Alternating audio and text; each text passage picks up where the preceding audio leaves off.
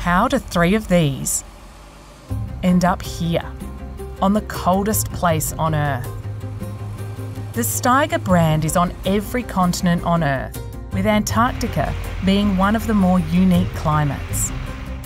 With modification, they become the perfect machines to operate in these extreme conditions.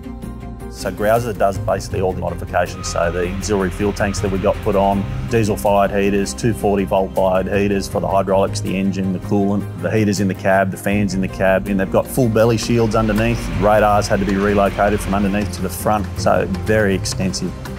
The machines were customised in Fargo, North Dakota, before being shipped from Baltimore halfway around the world to Melbourne, Australia. Lastly, the Steigers were ferried to a dealership in Longford, Tasmania, where they underwent final preparations.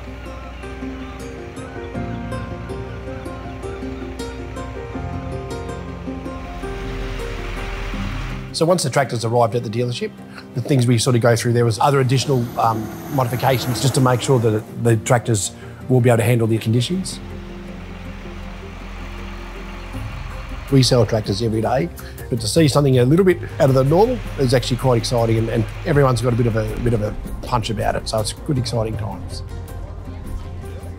I actually made a point of asking the local Antarctic guys, are they happy with what we've delivered, and they believe that we've exceeded expectations, so overall fantastic result for CASE IH. The Australian Antarctic Division will put the Steigers to work in various capacities, maintaining infrastructure and moving supplies.